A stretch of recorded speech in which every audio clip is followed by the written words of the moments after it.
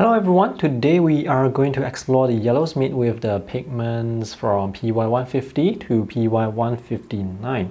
So we have PY150, PY151, PY153, PY154 and PY159. There are actually other yellow pigments from 150 to 159, but not all of them are made into paint. The thing about all these yellows is they are all very light, fast colors, so you cannot go wrong with any of them. So this is Daniel Smith Nickel Azo Yellow PY150.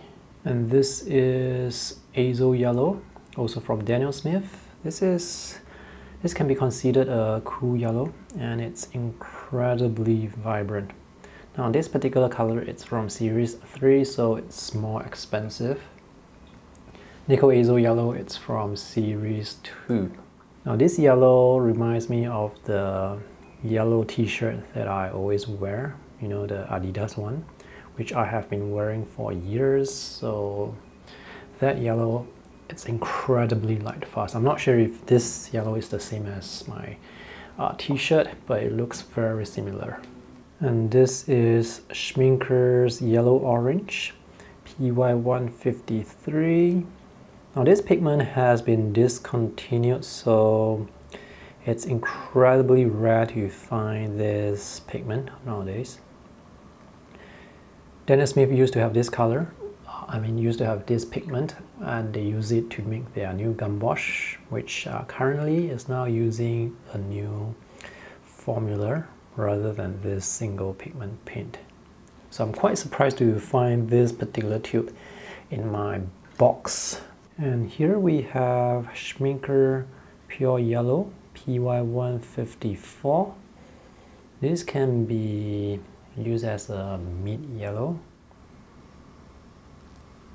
And lastly we have Winsor & Newton Lemon Yellow Deep PY159.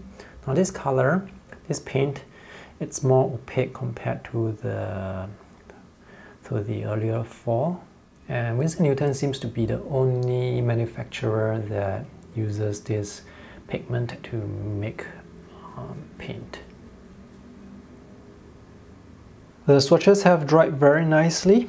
By the way, I have added some additional swatches that are using some of the pigments from above. So this is Schmincke's Transparent Yellow PY150.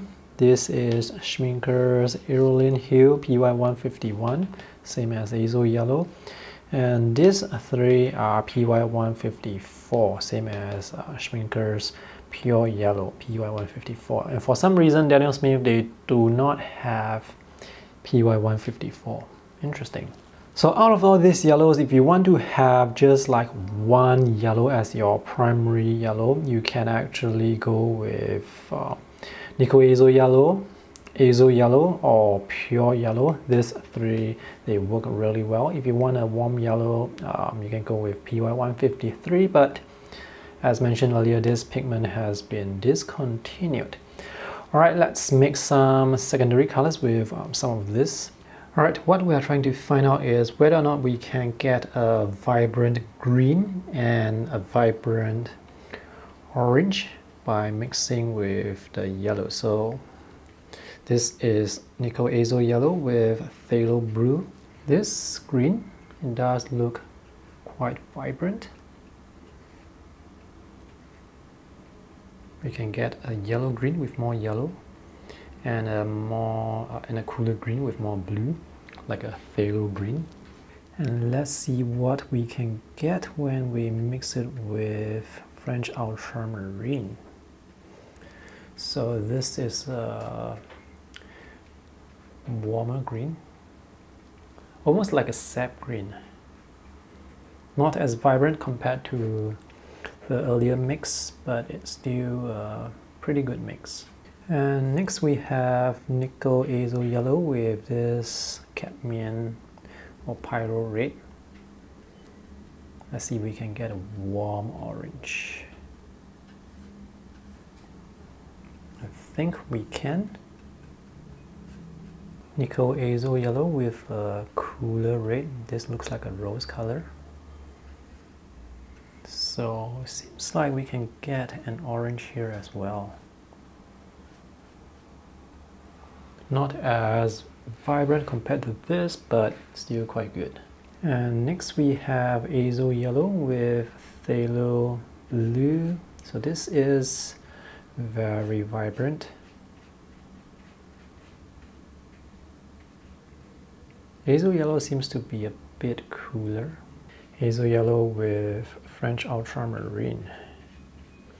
So this green, it's not as vibrant compared to the one with Phthalo Blue, but it's good. It's still good. Still looks good. Azo Yellow with a warm red.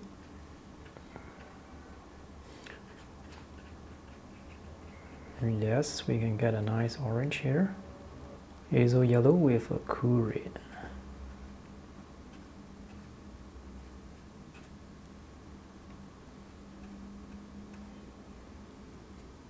Not as vibrant compared to the left, but still looks good. PY154 with Phthalo Blue. Once again, we can get a vibrant green. 154 with French Ultramarine, a slightly muted green, just like all the earlier mixes. PY154 with a warm red.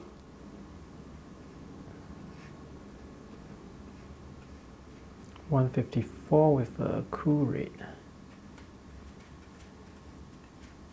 PY153 with a Phthalo Blue. So you can see this blue, it's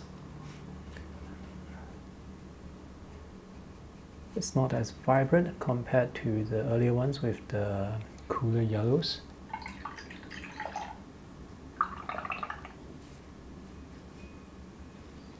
This is with Ultramarine. It's almost, I mean, green doesn't come to, green is not a color that comes to my mind when I look at this. It's a very muted brown, green, orange. And PY153 with a warm red. So this is probably going to produce the most vibrant orange.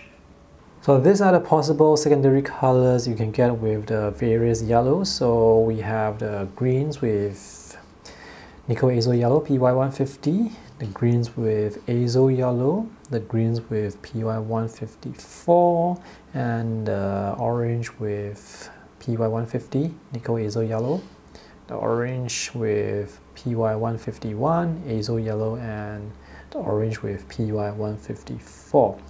So you can definitely get vibrant greens and you can definitely get vibrant orange. So these three yellows, PY150, PY151, and PY154, they are extremely versatile yellows for mixing secondary colors. So you can consider using either one of them as your primary yellow.